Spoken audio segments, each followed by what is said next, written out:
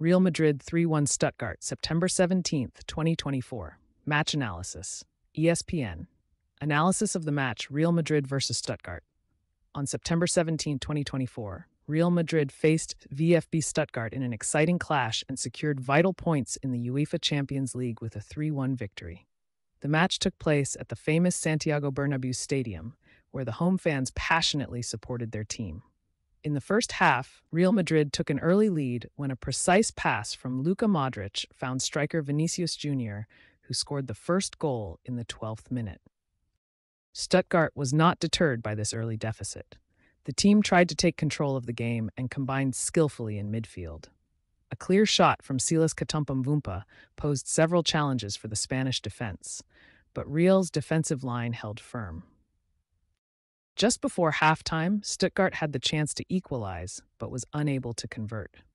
At the start of the second half, Real Madrid continued their attacking momentum. In the 54th minute, Rodrigo scored the second goal after seizing the ball following a mistake in Stuttgart's defense. The players from Stuttgart were visibly shocked, but they continued to strive to make offensive impacts. In the 68th minute, they finally managed to score a goal with a header from Serhou Guirassy, bringing them closer and fueling hopes for a comeback. However, Real Madrid quickly responded and restored their 2-goal lead just 5 minutes later. A beautiful shot from Federico Valverde into the top corner made it 3-1, calming the nerves of the Madrid players.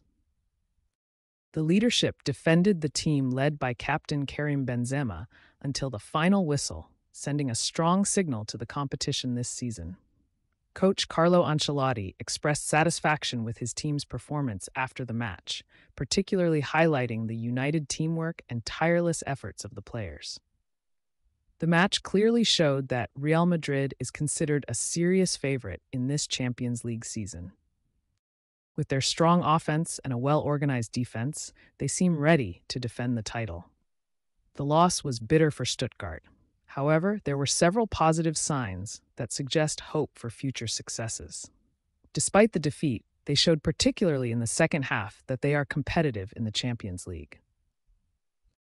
Overall, the match was a successful performance by Real Madrid, living up to their reputation as one of the best clubs in the world. With this performance, they are making a statement for the upcoming challenges in the European elite. Author Anita Falk, Wednesday, September 18th, 2024.